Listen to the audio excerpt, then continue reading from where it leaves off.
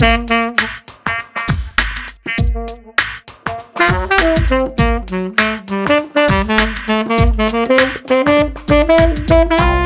going to be announcing the results of a study that we've been doing here at the Ontario Science Centre for the last month.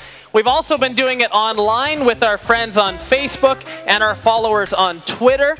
And it's a study about rock, paper, scissors.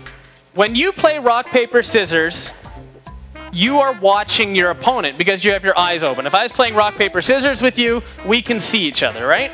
Yes. And so, what it means is that when I see you doing something, it's as if I'm doing it as well. So, if I see you throw a rock, in my brain, I'm throwing a rock, and that can make me throw a rock.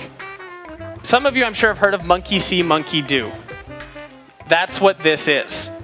It's subconscious, it happens without you even thinking about it, but if I see you do something, I will copy you.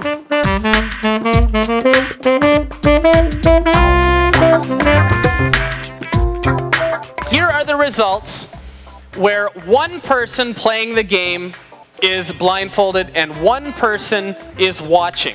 So that means there is still the possibility that somebody could copy because I can see what you do. And we can see that there's a draw there 40% of the time. Now, if we each can throw a rock, a paper, or a scissors, how many draws should there be statistically?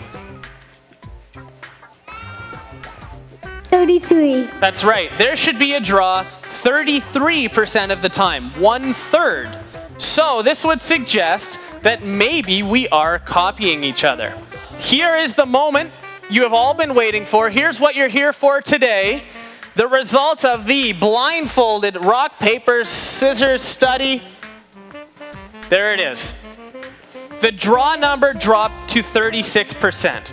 Still a touch more than 1/3, but a lot closer to what you would expect it to be from a statistical standpoint.